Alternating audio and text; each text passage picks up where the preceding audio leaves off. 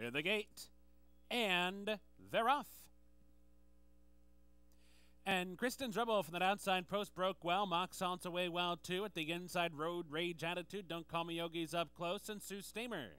So a tightly grouped pack of 5 crosses onto the main track, and Mock Salt's going to be the leader, with Road Rage Attitude second, and Don't Call Me Yogi an up close third on the outside.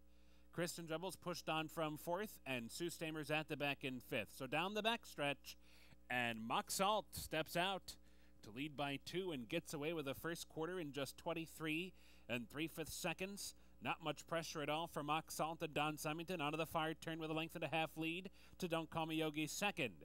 Road Rage Attitudes on hold third at the inside. 2 more lengths back to Sue Stamer and 5 back to Kristen's Rebels. So the field rounds the far turn, and it's Mock Salt in front. Now, Don't Call Me Yogi, the first to put some pressure on Mock Salt, who comes to the top of the stretch, but the whip is out on Don't Call Me Yogi. In behind is Road Rage Attitude, still waiting for a way to go. It's going to stick to the inside for the time being. Top of the stretch, Mock Salt in front. Don't Call Me Yogi second. Road Rage Attitude plugging away. Still third, now second, but 2.5 lengths behind Mock Salt. Mock Salt down to the final 16th.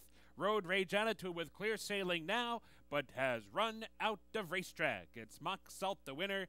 Road Rage Attitude second. Don't Call Me Yogi third. And Sue Stamer fourth.